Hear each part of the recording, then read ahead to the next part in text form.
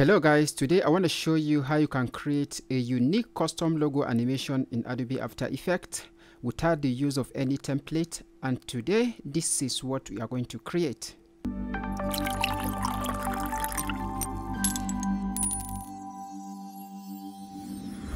So quickly open up your Adobe After Effects, create a new composition, name your composition, then I'm gonna make this 1920 by 1080, 30 frames per second, and then I'm going to make the entire duration 10 seconds. Any color we do here, and then hit OK. Then right click on your timeline, go to new and create a new solid layer. Name this BG and then make comp size and then hit OK. Then add a fill effect. We're going to change this color to somewhat blue in a moment. Switch this panel to effects and control, and then switch this color to whatever you may like in your own case, and then hit OK. Now it is time to import our logo. Go to wherever you have your logo, drag and drop it into your project manager window. Then we're going to select the composition option because we want to have the individual layers imported, and then hit OK. A new composition and a new folder has been added which contained all the layers included in the logo. So select all of them and drag them into the composition timeline. I'm going to delete the background layer right here because I already created my own background. I got this logo from freepik.com.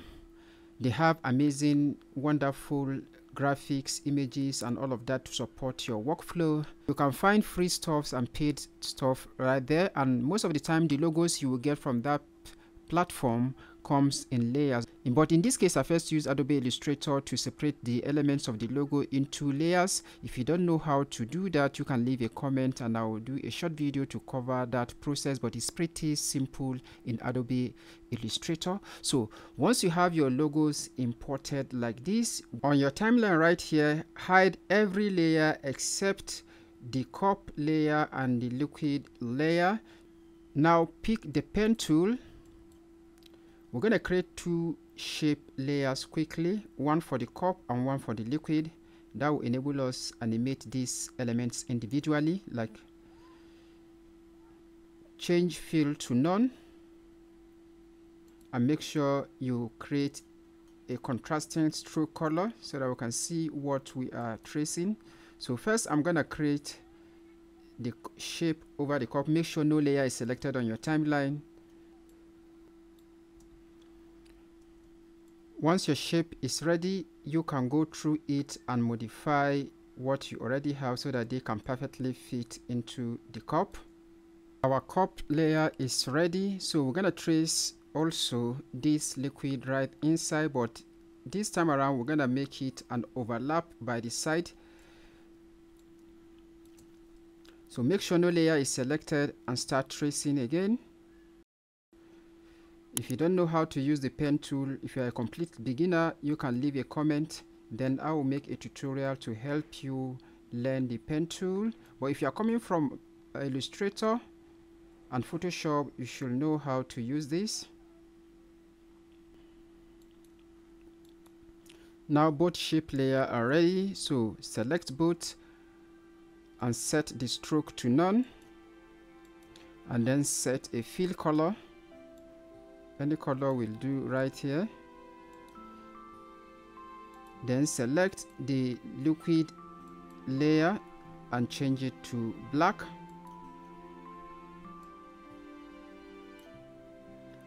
Also make sure you rename all layers so that you keep everything organized. Now move the cup layer you just drew over the liquid layer and set the track matte to alpha matte. Select the liquid shape layer and add a turbulent displace effect.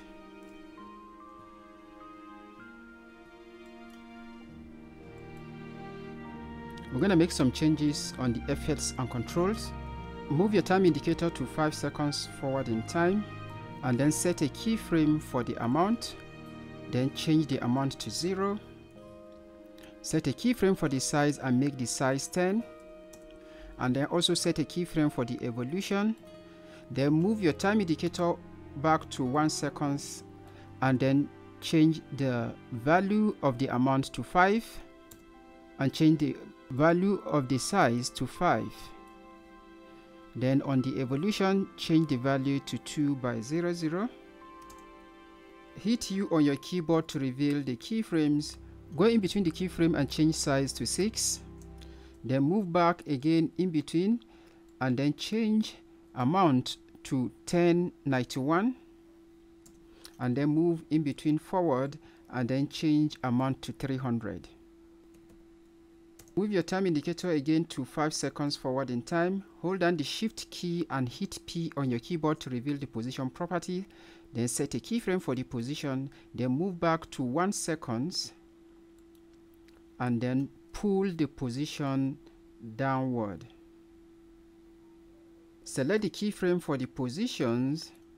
Right click on them, go to keyframe assistance and then easy ease. Select this keyframe right here, switch to graph editor and change your curves like this. If you preview now, this is what you have. Beautiful. So select the pen tool again. Make sure no layer is selected. Set the fill to none. And then set a stroke color to black. Pull back a bit. You need to draw a line from the top right here and into the cup. Set stroke width to 25. Expand the shape layer right here and change the line cap to rounded. Select the add button right here and add a trim path. Now we're going to use the trim path right here to animate this line dropping into the cup. I have made a dedicated tutorial about trim path animation in this channel. You can check it below or you can see it on the card right here. I basically just animated the line dropping into the cup as if the liquid was pouring inside, and also animate it out using the parameters on the trim path, the end and start. So now add the turbulence displace, set amount to 50 and size to 10. Then go to the evolution tab right here, hold down your alt key on your keyboard or your option key on the Mac and click on the evolution. So we're going to add some expression right here, time asterisk 600. Add the roughing edges effect. On the roughing edges effect, set border to 15.2. Set edge sharpness to 0.43 and set scale to 50. We're going to add a simple choker and change the choke mat to 3. Now at this point we have this. Select the stroke layer, Ctrl D on your keyboard to duplicate it. Remove all the effects. Hit R on your keyboard to reveal the rotation properties and then rotate it to -90 degree. Move it downward below the cup and change the stroke width to 10. So I'm going to quickly adjust length of the stroke. I'm going to also quickly adjust the keyframes. I'm going to move this first keyframe to the beginning right here and open this up. We are going to adjust this later. If you take a look at the preview, currently the liquid is dropping very slowly and it makes the liquid look heavy. So wine are usually lighter. So what we're going to do now is to reveal all the keyframe and speed things up so that the liquid will be simulated as if it were light.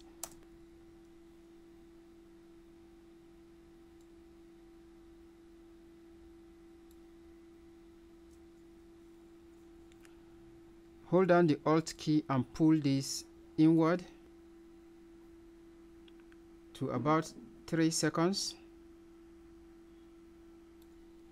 Feel free to do this to whatever suits your need. If you preview this now, you see that it's a lot faster. That makes it look like wine. So you can simulate this faster, but I'm going to leave this for the purpose of this tutorial. Now select the cup layer right here. Right click on it, go to create and select create shape from vector.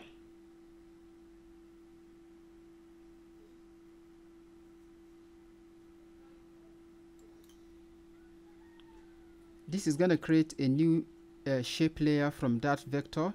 Then expand the shape layer and add a trim path. Move to the point where the entire liquid finished dropping into the cup and set a keyframe for the end on the trim path. Then move back in time to about this point and then set a keyframe for the end to 0. Select your keyframe, hit F9 on your keyboard to easy ease them. Then edit the speed graph like this.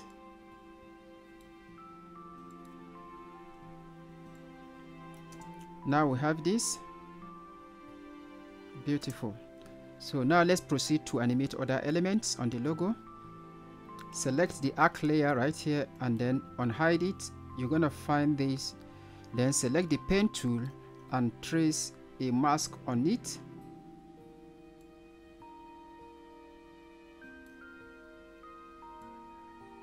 Add the stroke effect.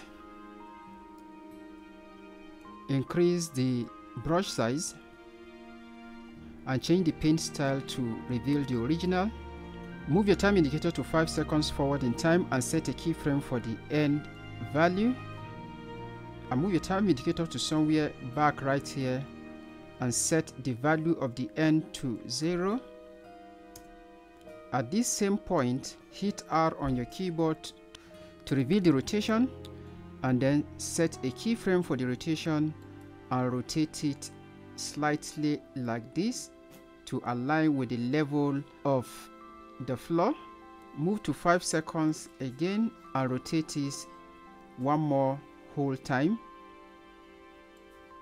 Select the pen tool and make sure no layer is selected. Then draw a line to connect this with the arc. Select the second bottom line, hit U to reveal the keyframes. We're going to copy this whole of these keyframes and paste it to the one on top. What we're going to do now is to align everything so that once the bottom line layer is coming out, it will align with the top and then have it rotate as if it is the one transforming to the arc.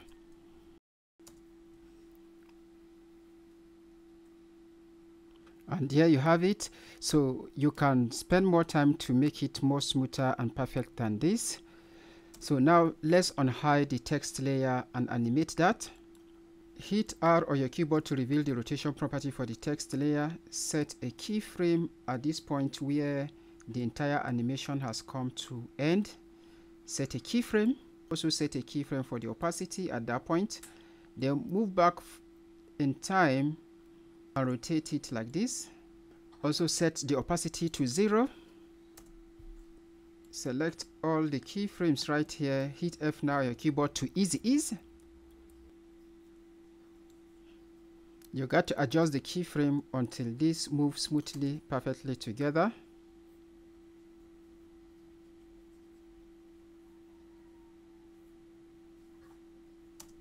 So after animating the text like this, I'm going to select the pen tool and duplicate this text layer each time and mask out each text. I'm going to be doing this about 15 times for each letter in the title. So after I finish all of these, I'll then offset it by 2 to 3 frames randomly on the timeline to have this effect.